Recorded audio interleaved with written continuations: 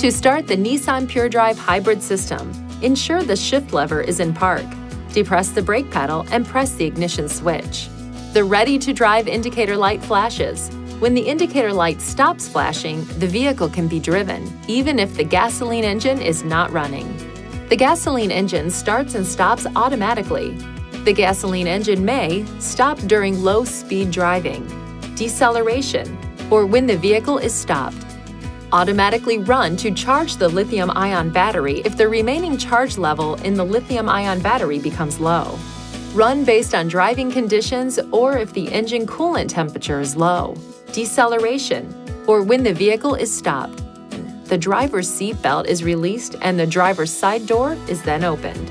To stop the Nissan PureDrive Hybrid System, depress the brake pedal, move the shift lever to the park position, and push the ignition switch to the off position. Please see your owner's manual for important safety information, system limitations, and additional operating information.